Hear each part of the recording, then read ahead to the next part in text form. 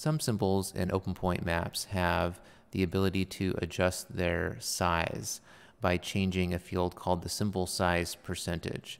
So let's do an example where we put a capacitor on the map. So I'm going to go and say create, click on the capacitor, and then place it on the map. And then you can see what its default size there is. If I go to the attributes window here, and then I scroll through the list, there'll be one called symbol size percentage. And so it's null currently, so that will default to 100%, so what you're seeing right now.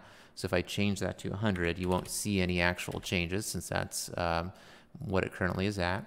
If I wanted to, I can make this twice its size. So since we're dealing with percentages, twice its size would be 200%. So I'll make that 200, and you can see it get twice as big.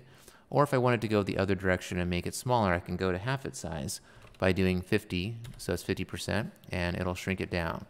So you can change this symbol size percentage in increments of 1. So I could do 51, which you probably can't see that. It's too small of a change.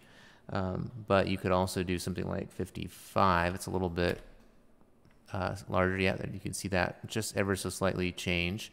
You can also go quite large. So you can go up to 500% to go 5 times its size, or even 1,000, which will go 10 times its size. So if you see a symbol size percent field, it should adjust the corresponding symbol size on the map.